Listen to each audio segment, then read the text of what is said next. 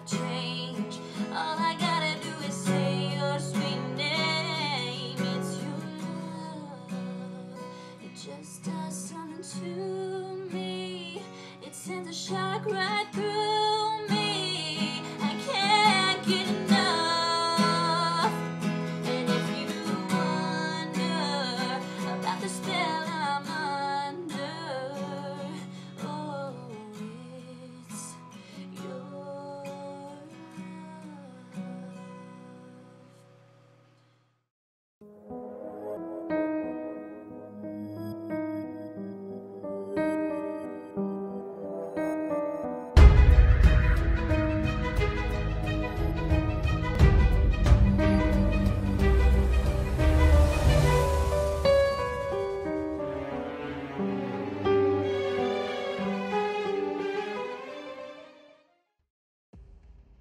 Hello everyone, and welcome back to another True Crime Mysteries video. Thank you all for being here.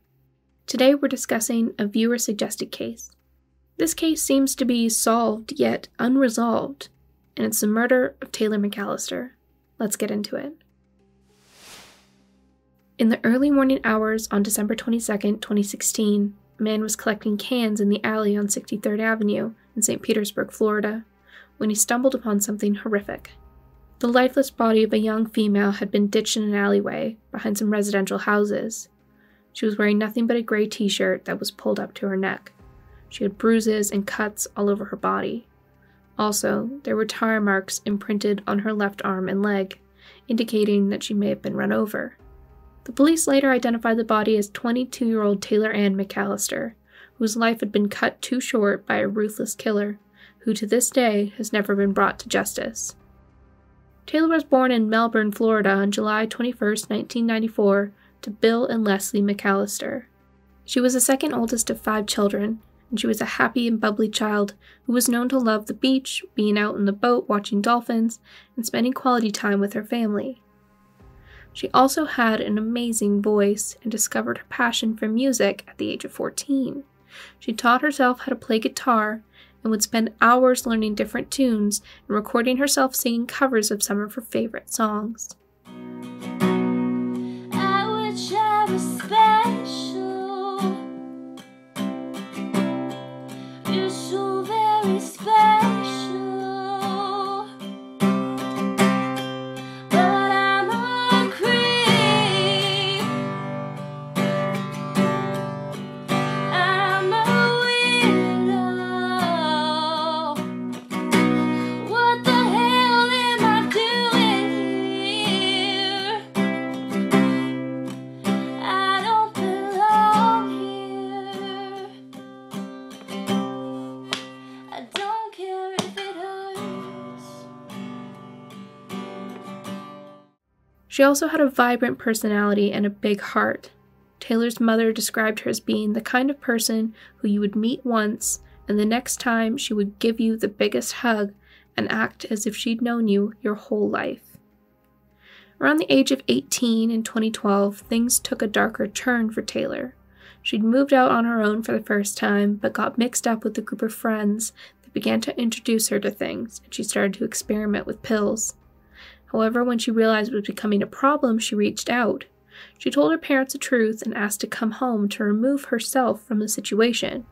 Her parents helped her, and she moved back in with them, and they didn't notice anything wrong, and they were grateful that they felt they had stepped in before things got bad. Eventually, she started doing well again, and she got a job as a waitress in a Japanese restaurant that was near her parents' house. It was there that she met and fell in love with a man named Josh. He worked for the Coast Guard. After only 3 months of dating, they got married. However, there was more to their love story than met the eye.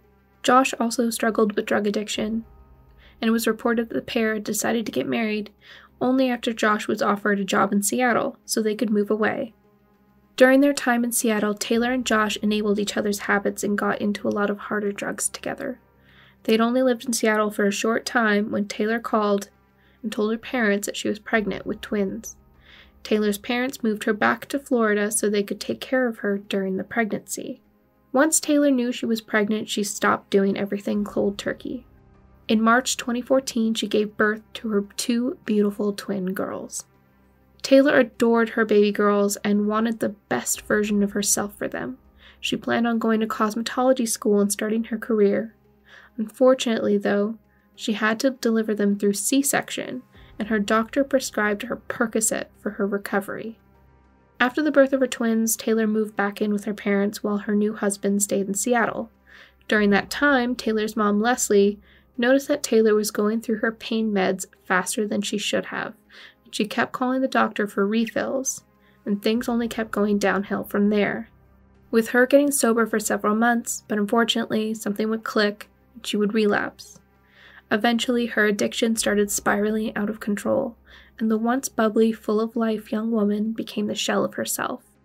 Her parents tried to help her get clean many times, but at 22 years old, Taylor was an adult who was free to do whatever she wanted, and they would soon realize they were fighting a losing battle.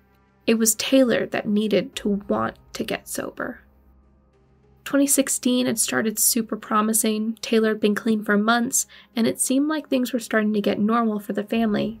However, by August, everything had changed, and she had started using heroin. Taylor's parents had to take custody of the twins, and had to make the difficult decision to place an ultimatum on Taylor. Get clean, or stay away from your girls.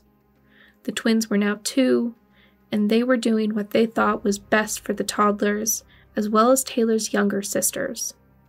Taylor and her husband were living in their car, both unable to keep steady jobs. Taylor would start resorting to sex work to support her habit. Taylor met a woman who introduced her to Backpage, a website that was supposed to be for classified ads. However, it was in fact the biggest marketplace for buying and selling sex. It was seized by the FBI in 2018 after investigators found it was a place where sex traffickers frequently placed ads. The woman, who acted like a friend, but in reality was more like a pimp, succeeded in making the whole ordeal sound much more innocent than it was. She convinced Taylor that all she had to do was model in swimsuits, then she would find men on the site who would be willing to buy her more swimsuits and pay for all her needs. Eventually, Taylor was introduced to a man named Robert Butler. He was more than twice her age, and he went by the name Bert, and was the son of Robert Butler Jr., the late founder of Bob's Carpet and Flooring. Butler had a lot of money to his name, and he allegedly became Taylor's dealer and was more than happy to supply her with the drugs she wanted in exchange for her company. In total, he spent nearly $200,000 on drugs. Despite coming from a wealthy family and being the heir to a renowned local chain, Bert was no stranger to the law. He had an extensive criminal record that included aggravated assault, battery, false imprisonment, carrying a gun at an airport, as well as multiple misdemeanors, including battery, drug paraphernalia charges, and 3 DUIs. In addition, he was connected to the overdose of a teenage girl in Manatee County. Butler took advantage of Taylor's addiction. When Taylor's husband went into treatment in October of 2016, she was left completely homeless. Butler convinced her to move into his home in Palm Harbor. It was reported that Butler was obsessed with Taylor, and he used her addiction to control her. He eventually confined her to his home and cut her off from all her friends and family. The last time Taylor's parents heard from her was in September of 2016, 3 months before her untimely death, where she wished her mother a happy birthday. That's the last text. That's the last contact that I ever had with her. 3 days before Christmas, on December 22nd, 2016, Taylor's parents' worst nightmare came true when they were informed of the death of their beloved daughter. At 11:30 a.m., Leslie was at work as a paramedic when she heard the devastating news. Simultaneously, Bill received the news at home in person. The first thought that crossed their mind was that their daughter must have overdosed, but they were shocked to find that police were treating her death as a homicide. When Taylor's body was found, it appeared to be severely bruised as if she had been beaten, and there were cuts and scrapes within her mouth as if she'd been biting and struggling to breathe. There were also foreign DNA samples found under her fingernails and on her neck, as if she had scratched and fought against her attacker. Taylor's body was discovered 25 miles from where Butler lived. Also, all her friends and family said that she'd been living with him for months, so naturally, law enforcement paid him a visit. The detective who interviewed Butler at his Palm Harbor home stated that he had observed several scratches on Butler's forehead, nose, and forearms. He also had a fresh bruise on one of his shoulders. When detectives asked Butler for his DNA, he panicked and asked for a lawyer, so they had to obtain a warrant for the swab for his mouth. The results came back as a match. The DNA recovered from Taylor's body belonged to none other than Robert Butler. The only person's DNA that was found on Taylor was Robert Butler's. On her neck and under her nails, he had fresh scratches to his face. She had scratched him before she died. However, Butler was never charged or even brought into custody for further questioning. In addition, law enforcement didn't even obtain a search warrant for Butler's home, giving him an opportunity to destroy all the evidence that may have connected him to Taylor. They justified this by saying that the DNA evidence couldn't be used as proof of murder since Taylor and Butler lived together. And even though there were obvious signs of trauma found in Taylor's body, one of St. Petersburg's detectives tried to push the narrative that she'd only died of an overdose. Leslie had fought to see her daughter, but she wasn't allowed to until the body was released to a funeral home. Her family had been told there had been no physical signs of trauma, so they had opted to go with an open casket funeral. However, when Taylor's body arrived at the funeral home, they were shocked to discover that Taylor was covered in bruises and obvious injuries. Her mother described her body as looking beaten head to toe. She even went ahead and released autopsy photos of Taylor to discredit the SPPD's statements that Taylor had no obvious signs of trauma. But nearly 2 months after the discovery of the body, Taylor's autopsy results finally came out, revealing that her cause of death had been asphyxiation and ruling that the manner of death was, indeed, homicide. However, they couldn't determine exactly if she had been choked or smothered. But she had severe petechia on her eyes, neck, and chest. The medical examiner even stated that it was the worst case of petechia he had ever seen in his career. Her autopsy also revealed that she had many health issues related to her drug abuse. She had hepatitis, kidney damage, and bacterial growth on her heart valves, all side effects of chronic drug abuse. Yet, her toxicology scan showed that the drugs in her system were estimated to be a week old. Taylor hadn't died from a drug overdose, which the medical examiner concluded it wouldn't have been medically possible. Taylor's mom, Leslie, worked as a first responder, and she stated that through the office grapevine, there was a detective overheard calling Taylor a junkie whore only hours after the discovery of her body, before any toxicology results came back in. Taylor had a clean criminal record, so this officer had made several assumptions before even investigating the case. This led the McAllister family to believe that detectives working on Taylor's murder case weren't interested in solving her murder, and they certainly weren't the type of detectives they wanted on her case.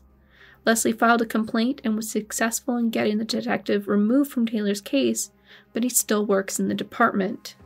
The McAllister family feels that there had been a strong belief within the SPPD that Taylor's death would have been ruled an accidental overdose.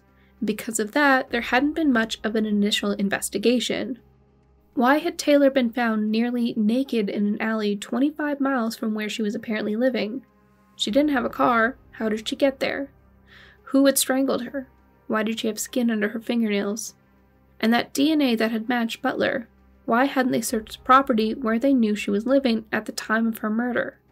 All of these questions were left unanswered, and the SPPD only had excuses. Once Taylor's death was ruled a homicide, the McAllister family felt that the SPPD went into cover-their-ass mode, attempting to string together a murder investigation months later. According to St. Petersburg Police Major Shannon Halstead, they didn't know when or how Taylor died, and they initially didn't have enough evidence to get a search warrant for Robert Butler's house. So instead, they put surveillance on the house and the people cleaning it, hoping to find new leads. They found that there were 2 men in particular who were frequent visitors to Butler's home, 35-year-old Deontay Baker and 25-year-old Kieran Archer. Also, Baker's several girlfriends were the ones in charge of cleaning the house. Detectives started looking into the 2 men and the girlfriends and discovered they were all involved in some shady stuff. They tried triangulating the location of their cell phones, only to find that each of them carried 5 to 6 phones. By then, the case file kept getting bigger and bigger, and soon Butler's finances also came into question when they found he was writing very large checks to them. In the spring of 2017, the FBI was called into the case to investigate several drug and money laundering ties that later grew into a full separate case from Taylor's murder. Months went by and nothing seemed to be progressing regarding Taylor's case, only the drug bust. Her parents were growing frustrated. They believed that their daughter was never given a fair investigation due to corruption, money, and connections in the system. It would take almost a full year to the day when Taylor's body was found for the police to go back to question Robert Butler, as well as the other two suspects, Deontay Baker and Kieran Archer. And after they heard the suspects' statements, a story finally started to emerge about the events that took place the night of December 21st, 2016, and led to Taylor's body being found the following morning. Deontay said that he was out partying with Kieran Archer and another man named Desmond Washington when they received a call from a distraught Robert Butler telling them they needed to come to the house as soon as possible to take Taylor to the hospital. He stated that when they got there, they found Taylor in Butler's bed. She was groaning in pain and she was barely conscious. She was wearing only a t-shirt and had urinated on the bed. According to Butler, Taylor had been ill for a few days, but he thought it was just because she was going through withdrawal. However, her condition had gotten far worse that day. He said that he panicked when he saw that she was in a great deal of pain and called Deontay and the others to come take her to the hospital. Deontay said that after finding Taylor partially unconscious, he told Butler that they needed to call 911, but Butler refused because there were illegal drugs and firearms in the home. Being left with no other option, the men wrapped Taylor up in the bedsheet and loaded her into the back seat of Butler's truck, when they drove around supposedly looking for a hospital. However, when the police tried to track the route they had taken in order to come up with a timeline, they found that they'd passed multiple facilities that they could have provided Taylor with the help she needed.